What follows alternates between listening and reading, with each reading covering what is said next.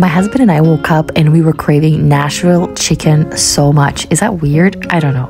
But we didn't have the patience to soak it overnight on spices, nor did we have all the ingredients. But hey, we made it work and I think it turned out pretty good. So let us show what we did.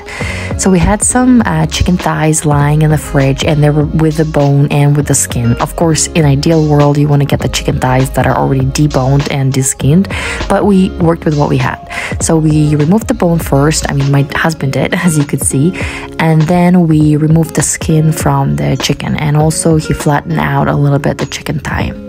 So once that was done, we repeated the process for the other chicken thighs. And this recipe we also ended up preparing for our little kids, and of course they're not going to have spiced chicken, so you'll notice that there will be a step or two that you can omit for your little kids and just not dip it in the spicy sauces, and you can easily make this recipe for your kids as well. The chicken turns out very tender, very delicious, and beautiful. So then we prepared the first sauce, the batter. Ideally you need an egg. We ran out, so it was just the time before we went shopping, so just bear with us. So what we did use is we used 2 tablespoons of sour cream instead, 100 mils of water, and then 100 grams of flour, and 1 tablespoon of apple cider or vinegar. And then I added a little bit more water, you could see here, just to get the right consistency.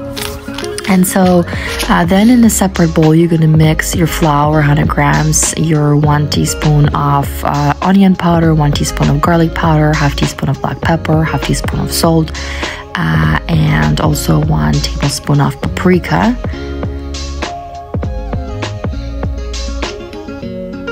And we mixed it really well together.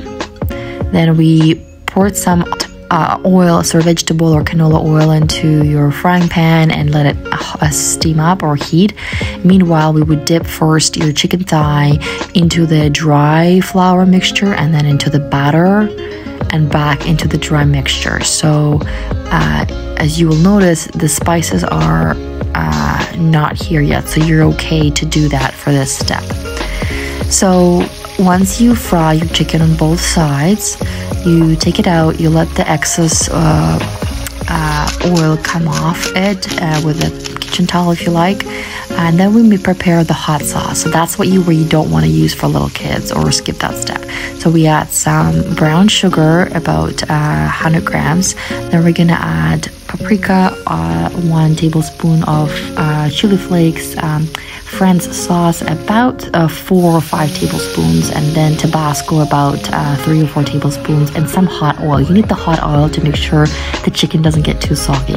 So this is your spicy sauce, and it might sound like very spicy. It's not that bad actually, guys. So what we did is, once you dip your chicken in that hot sauce, you're gonna layer it on the plate. And again, if you have some paper towels, maybe soak it in a little bit to remove the excess, and then you pour a little bit, but exactly with the chili flakes at the bottom.